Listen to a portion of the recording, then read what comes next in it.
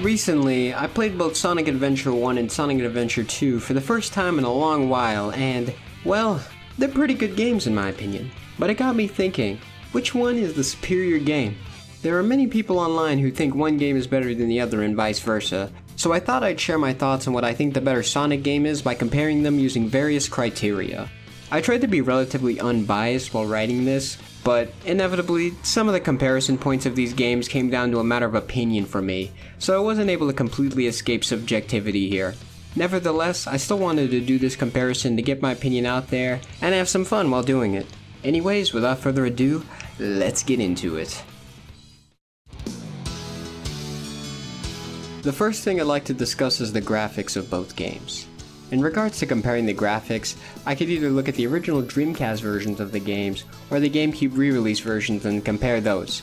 For this comparison, I'm going to compare the original Dreamcast versions of the games, since the GameCube re-release graphics, while not the most garish in Sonic Adventure 2, look pretty darn ugly in Sonic Adventure 1, despite the higher def models.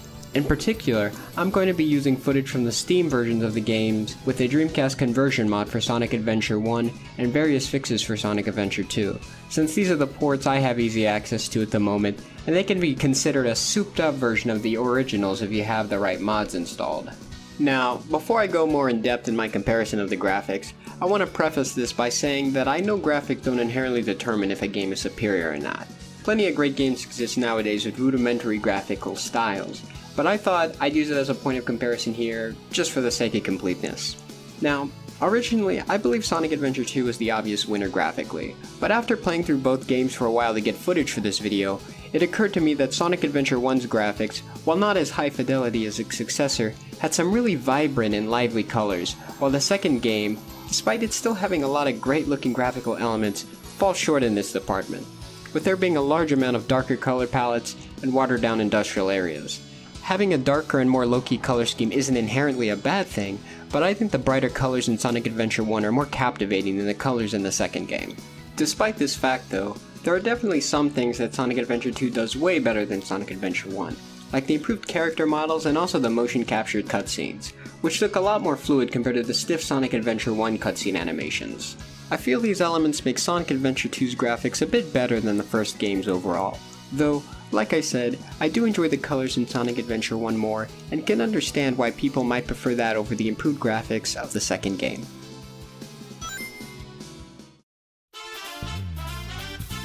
Next up is comparing the two games' soundtracks.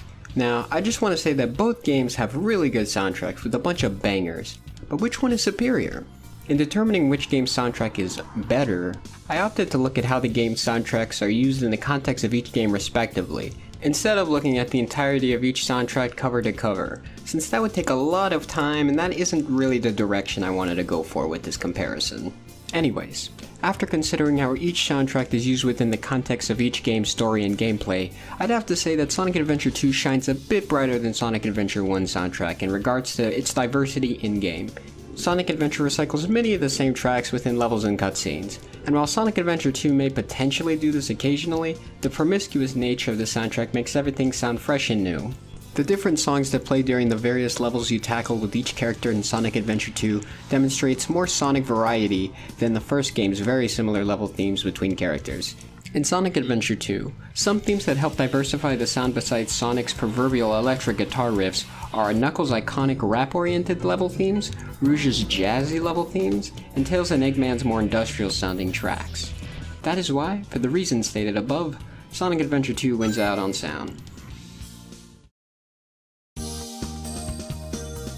Alright, now we move on to both of these games' voice acting and scripts. And when I mean scripts, I mean the diction of the dialogue and how the story of the game is articulated by the characters, not the quality of the story itself, which I will get to later.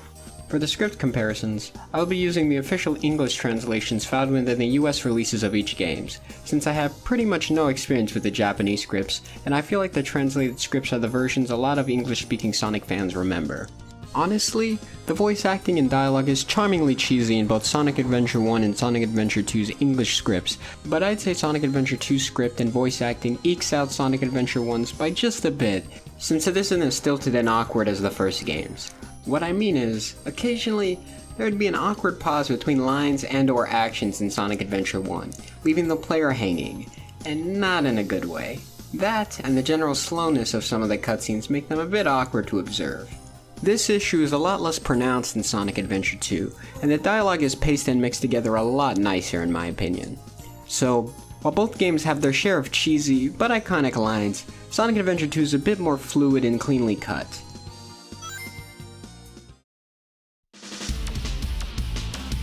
Now, in tackling the gameplay styles and overall design of these games, the fact that they both have pretty different gameplay structures makes it a bit harder to determine which one is superior.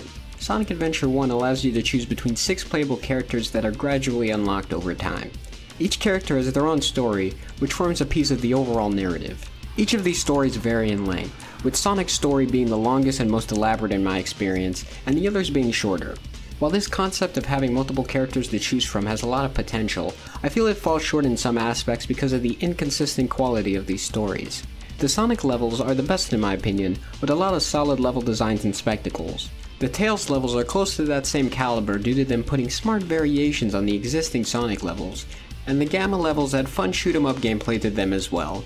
However, some of the other levels can be kind of meh, like Amy's escape levels and the Knuckles search levels, or just downright poor like Big the Cat's fishing levels.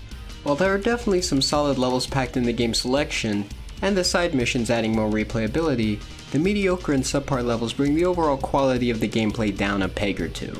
In addition to the 6 stories you get to experience as the 6 different characters, there is also an unlockable 7th story where you play exclusively as Sonic and face off against Chaos using Supersonic form. This story is by far the shortest one and acts as a fun coda to the game where you face off against Chaos in their final and most treacherous form.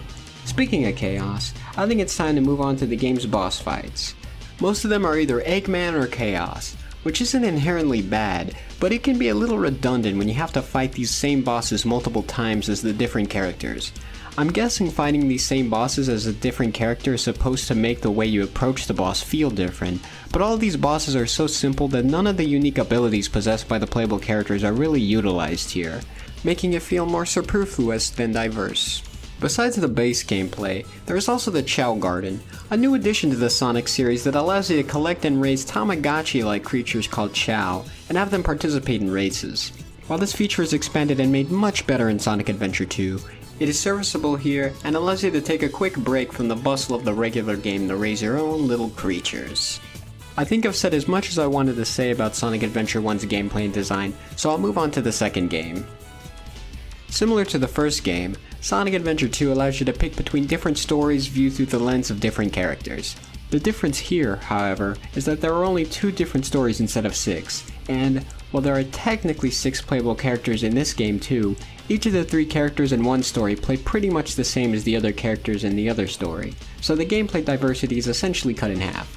The structure of these stories are also different, with each of the 2 stories focusing on a particular cast of characters that you alternate between, as opposed to the first game compartmentalizing each character's gameplay into their own respective story. While the ability to play levels from any character that you want to play as in Sonic Adventure 1 is convenient and more liberating, the previously mentioned quality inconsistencies between the various characters in the first game make the tedious levels stick out way more than in Sonic Adventure 2, since the sluggish levels in that game are offset by the alternating characters, giving players more breathing room instead of having to play consistent levels in a single character's story. I know you can technically exit a character's story in Sonic Adventure 1 and switch to a different character to play different levels, but I feel like if you were to do that, you would likely try to play most of the good levels first before going back to the levels you disliked, which doesn't really fix the problem of you still having to tackle a string of poor levels anyway. As I said, this issue is mitigated with Sonic Adventure 2's alternating character structure, which breaks up the monotony of playing as a single character too often. The different level missions are also in this game as well, which increases the replay value of the levels you enjoy. When it comes to the character gameplay, it's constituted pretty much entirely of the Sonic, Knuckles, and Gamma gameplay of the first game, except the character Gamma is replaced with Tails/Eggman here. I think this was a good choice, since the different gameplay styles of the characters in Sonic Adventure 1, while diverse, sometimes felt unnecessary and bloated. The second game helps trim the fat. The boss fights in this game are a lot more diverse as well, with each type of character facing off against bosses that cater to their specific playstyles. Sonic and Shadow have standard hit and run bosses, Knuckle and Rouge have bosses that make them utilize their flying, climbing, and digging abilities, and Tails and Eggman have slower bosses that make use of their hovering and shooting mechanics. Overall, things are a lot more varied here. There is also a final story in this game, which makes you play as each character from both the Hero and Dark story in order to evoke the final boss and destroy them as Super Sonic and Super Shadow. Overall, this story is pretty fun, but if you were to lose all your lives at any point during the alternating character levels, you would have to start over, which is a little tedious but isn't too surprising since it is, well, the final story. In regards to Sonic Adventure 2's Chao Garden, there are a lot more options this time around, with the addition of Chao Karate, Chao Alignments, Chao Preschool, and more. This is essentially the Chao Garden from the first game, but better and more fleshed out, so I think this game's Chao Garden is superior. All of these gameplay elements considered, while Sonic Adventure 1 has some nifty ideas with its different character campaigns containing unique gameplay, Sonic Adventure 2's collective story system feels a lot more cohesive and consistent compared to the first game, and the character gameplay itself within these stories feels a lot more rounded. That is why, when it comes to gameplay and design aspects, Sonic Adventure 2 takes the cake here. After playing both games for a while in order to really get a feel for the controls, I noticed that Sonic Adventure 1's physics and general fluidity of movement was more responsive to me than Sonic Adventure 2's. While the second game's controls aren't bad and definitely work, I found myself having a hard time cutting some corners and maneuvering at fast speeds with Sonic and Shadow. Additionally, the Tails and Eggman mech levels were very sluggish and awkward compared to the E102 Gamma stages in the first game, which is unexpected since you think they try and keep the same fluidity in the second game. In regards to Knuckles and Rouge's controls, I don't really have anything to say, since their levels are a lot slower paced and the controls don't hinder the gameplay all too much, except for the uppercut move possibly, since it can be a little awkward to use it to destroy the floating boxes in the space levels. Even considering some vexing maneuverability issues in Sonic Adventure 1, like Amy's slow movement speed, I think that overall, the first game's controls are superior to the second game's. Now, compared to everything else, it's a bit harder to define the objective quality of these games' stories, since they're both very different and I'm no professional narrative critic, but I'll try my best to give my reasoning behind my choices. Sonic Adventure 1's story, compared to the second game's, is a lot more straightforward you could say, in regards to the fact that it caters more towards a younger audience with its lighthearted Sonic and Friends beat Robotnik and Evil Monster kind of story, and more frivolous story beats overall. The stuff with the Echidna tribe and Chaos and the flashbacks, as well as the endgame where Chaos overpowers Robotnik and destroys the city, is a bit of an exception to this standard simplicity though, with it giving Chaos's motivations more complexity and making them a more formidable villain, but besides these elements, the bulk of the story is somewhat mild. Something that does help diversify the plot structure a bit, however, is the inclusion of different narrative viewpoints via the previously mentioned ability to play through the stories of different characters. Sonic Adventure 2 does this as well, but here it's a bit more granular, with there being a story for each individual character instead of a collective story for a group of characters. I'm not entirely sure whether this is a good thing or a bad thing objectively, since each story does have mostly different cutscenes and such, but I personally like the collective story structure of Sonic Adventure 2 better, since it feels more cohesive than 6 different stories of varying length and quality. Moving on to a brief analysis of Sonic Adventure 2's story, while, on a macro scale, the game's plot can also be viewed as a Sonic and Friends beat Robotnik and Evil Monster type of story, there's a lot more to unpack here, with the inclusion of Shadow, Arc, Gerald Robotnik, and the narrative scaffolding that surround them. The inclusion of Gerald's motivation for wiping out humanity, and how Maria's death affected both him and Shadow, is darker and more elaborate than the stuff we saw in Sonic Adventure 1's plot, which makes this game cater to a more mature audience than the first game, I feel. While there are also some silly, wacky, zany Sonic elements here as well, it's shrouded by a much darker mystery. Overall, both plots are memorable in their own right, but in my opinion, the darker and more complex undertones of Sonic Adventure 2's story are superior to the first game's lighter story. So, in the end, it seems Sonic Adventure 2 came out the better game. However, just because I found Sonic Adventure 2 to be superior for reasons X, Y, and Z, that doesn't mean that I don't think Sonic Adventure 1 is a good game, or that it doesn't have its strong points as well. Both games are classics, and I highly recommend that you try both of them out if you can. This is just my silly little opinion on the games. But that's all I've got to say. I hope that, regardless of what your sentiments on these games are, you're able to enjoy my interpretation of these games' pros and cons, and I'm open to critiques as well.